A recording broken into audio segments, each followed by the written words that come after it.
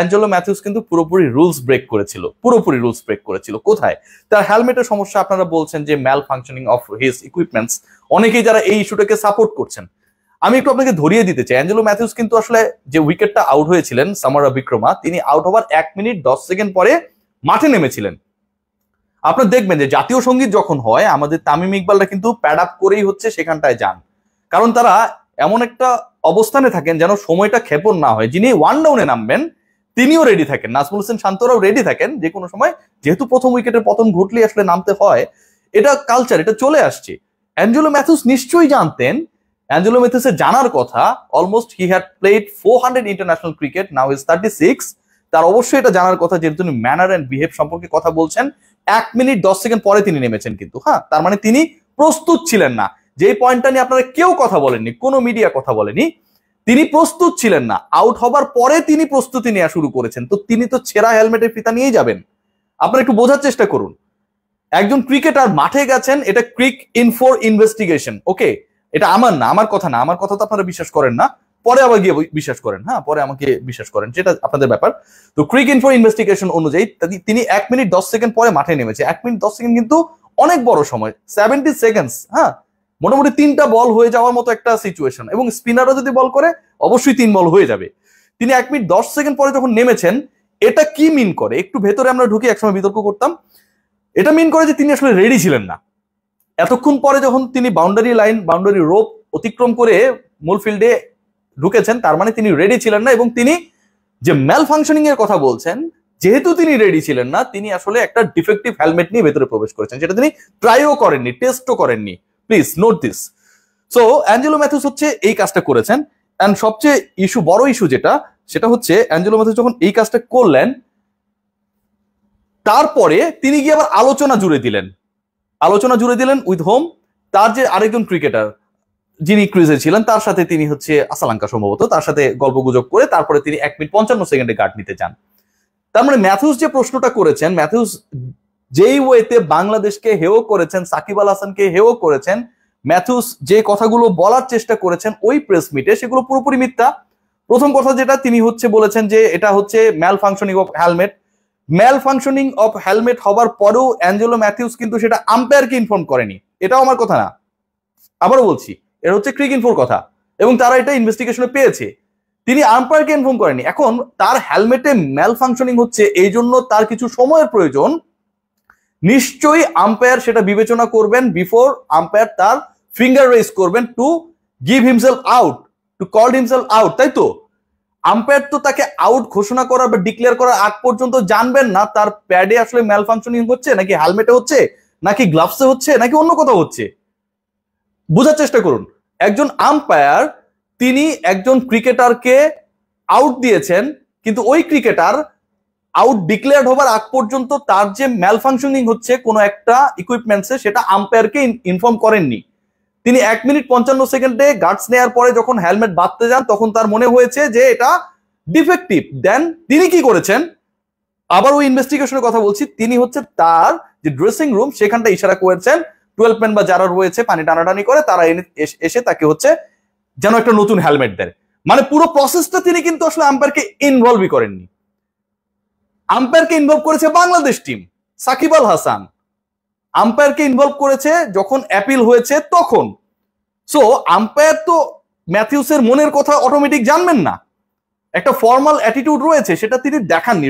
যে সৌজন্য তিনি অফিসিয়াল প্রেস মিটে দেখাননি, সেই একই সৌজন্য তিনি ডিউরিং দ্যাট ক্রুশিয়াল টাইম তিনি নিজেকে মনে করেছেন যে তিনি 36, তো more than those umpires, Morris Erasmus R Richard এলিংওয়ার্থ, তাদের থেকেও তিনি অনেক অভিজ্ঞ। তো তিনি সেই স্মার্টনেসটা দেখাতে গিয়ে আসলে কিন্তু ধরাটা খেয়েছেন। সো আম্পায়ার রেসপন্স করবে হচ্ছে আপনি কি অ্যাপিল করছেন। আপনি যদি অ্যাপিল করতেন টু দ্য আম্পায়ার যে আমার হেলমেটে ম্যাল ফাংশনিং রয়েছে, তাহলে সেই জায়গায় কমন সেন্স তিনি খাটাতে পারতেন, এরাসমাস তার কমন সেন্স খাটাতে পারতেন, এলিংওয়ার্থ তার কমন সেন্স খাটাতে পারতেন, সেটা কিন্তু করেননি।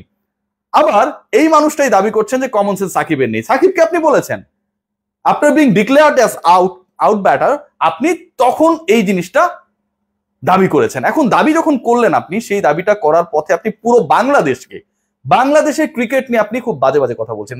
এবং জানেন, মানে আপনারা পুরোটা শুনলে দেখবেন যে কেউ আসলে ওই জায়গাটায় ম্যাথিউস যে ভুল বলছে, ম্যাথিউস এভাবে বলতে পারে না, অ্যাঞ্জেলো ম্যাথিউস আমার দেশকে নিয়ে উল্টাপাল্টা বলছে, প্রশ্ন আমরা করেছি অনেকেই, কিন্তু তাদের সাংবাদিকরা যেভাবে অ্যাটাকিং হয়েছে আমরাও যেন অনেকটা মেনেই নিলাম যে আমাদের টিম যেটা করেছে অন ফিল্ডে সেটা ভুল। আমার কাছে না মনে হয়েছে যে আমরা অনেকটা যেন মেনেই নিচ্ছিলাম। আমি অনেকক্ষণ হাত উঠিয়ে আছি, হ্যাঁ আমাকে দিচ্ছে না মাইক্রোফোন ছাড়া প্রশ্ন করা যায় না। আমি অনেকক্ষণ হাত উঠিয়ে আছি, তারপরে ফাইনালি আমার কাছে যখন মাইক্রোফোনটা এলো, অনেকেই আপনারা আমাকে অনেক কালার দেন, অনেকের কাছে বিরিয়ানি খাই, আমি গরিব মানুষ ভাই, বিরিয়ানি কিনতে পারি না, যে কারণে তামিম ইকবালের কাছে খাই, মাহমুদুল্লাহ রিয়াদের কাছে খাই বিরিয়ানি, অনেক কথা বলেন, সাকিব আল হাসান বিদ্বেষী। But that time it seems to me that my country, আমার দেশটা আসলে আমার কাছে সবচেয়ে বড়। মানে হয়তো সাকিব ফ্যান্সরা আমাকে অনেক বাজেভাবে আপনারা বলেন, উল্টাপাল্টা বলেন, আমি এখনো বলবো সাকিব আল হাসান এবং সাকিব আল হাসানের যে পরিকল্পনা বিশ্বকাপের আগে, তামিম তো তারই বন্ধু ছিলেন, যেভাবে ঘটেছে এগুলো না ঘটলেই তো পারতো ভাই, কি হয়েছে বলেন? জীবন কয় দিনের, ওয়ার্ল্ড কাপ এটা শেষ, আরেকটা আসবে, সাকিব নিজেও চলে এসছেন, সাকিব তামিম এক হয়ে যদি খেলতেন, আপনারা বলেন তো এটা কি এই কথা, এই ব্যাপারে কথা বলা, প্রশ্ন তোলা, তামিমকে যেভাবে বাদ দেওয়া হয়েছে এই ব্যাপারটাতে ফিঙ্গার পয়েন্ট করা কি খুব ভুল? মাহমুদুল্লাহ রিয়াদ নিয়ে আমি যখন কথা বলেছি তখনও আপনারা আমাকে প্রচুর গালিগালাজ করেছেন, কেন করেন এটা বলেন? রিয়াদ খেলছে না, সোফার বাংলাদেশে তো হাইয়েস্ট রান করেছে সেই। সো যাই হোক, ওগুলো বাদ, আমি আসলে আপনাদের কারো প্রিভিলেজ চাচ্ছি না। কেউ প্রশ্ন করলো না, অনেকেই বলেন যে আসলে রিয়াসাদের যদি গাছ থাকে তুমি অমুককে এই প্রশ্ন করো, তমুককে কইরো, হ্যাঁ। তো আমার কাছে মনে হলো যে আমার দেশকে অ্যাঞ্জেলো ম্যাথিউস বাজেভাবে অপমানিত করছেন। মাই কান্ট্রি, দিন শেষে আমি বাংলাদেশকে প্রতিনিধিত্ব করি, আমি সেখানটায় একজন ফ্রিল্যান্স জার্নালিস্ট হিসেবে গিয়েছি, খেলবেই বাংলাদেশ, যে প্ল্যাটফর্মটা আমাকে সেই সুযোগটা করে দিয়েছে কাজী সাবির ভাই, তার প্রতি আমার অশেষ কৃতজ্ঞতা। এরা আমাকে ইন্সপায়ার করেছে, আহমেদ রাকিব ভাই ইন্সপায়ার করেছে। সো আমি যখন এই ডিসিশনটা নিয়েছি, that was very tough for me. এবং আমি সেখানটা যখন গিয়েছি, আমি আসলে ফাজলামি করতে যাইনি। আপনারা তো অনেকেই মনে করেন যে আমি কন্টেন্ট ক্রিয়েট করতে গিয়েছি।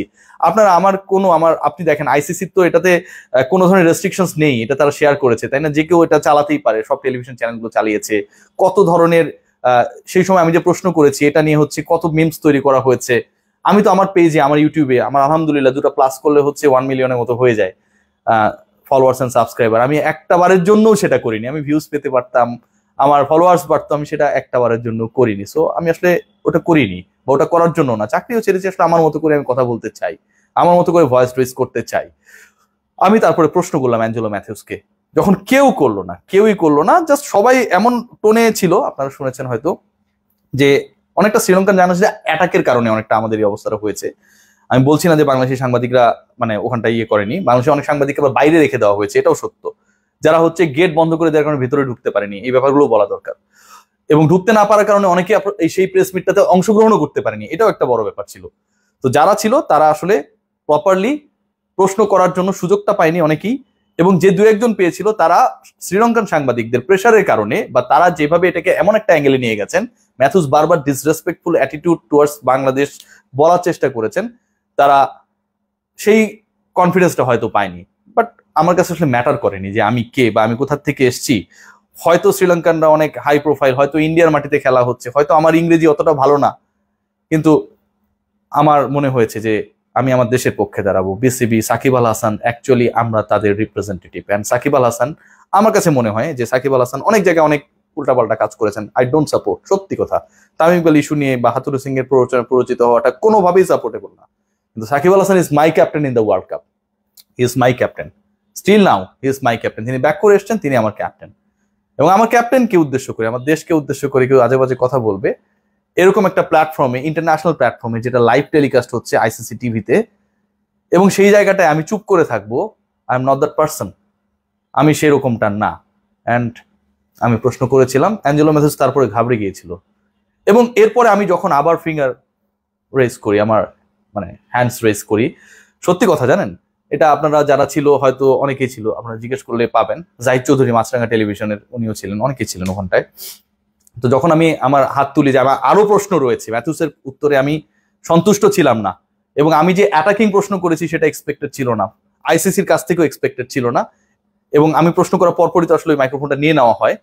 সো আপনার আওয়াজটা হচ্ছে হয়তো আপনার ওখানটা পাননি, আমি আবারও ট্রাই করেছি, তারপরে আমাকে নিবৃত করা হয় যে না, তোমাকে আর প্রশ্ন করতে দেওয়া হবে না, তুমি একটা প্রশ্ন ছিল তোমার কপালে, তুমি একটাই করে ফেলেছো।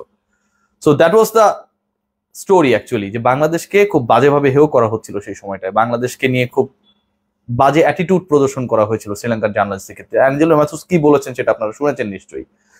সো সবসময় আমার কাছে মনে হয় কান্ট্রি ফার্স্ট, আমার দেশটা সবার আগে, এবং সেটা যেই প্ল্যাটফর্মে হোক না কেন, অন্যরা সবাই একদিকে থাকতেই পারে, কিন্তু আমার কাছে যদি মনে হয় যে আমার দেশে হচ্ছে, সেই জায়গায় আমি কখনোই ছাড় দেবো না, সেই প্ল্যাটফর্মটা যেটাই হোক না কেন। অ্যান্ড বাংলাদেশে আমার কাছে মনে হয় যে আমাদের আরো গাটসি হওয়া উচিত, আমরা যারা কাজ করি আমাদের আরো গাটসি হওয়া উচিত, আমাদের আরো স্ট্রেট ফরওয়ার্ড হওয়া উচিত। আমাদেরকে কাউকে এত হেয় করলে বা গুনবে না এত টাইম দেওয়া উচিত না।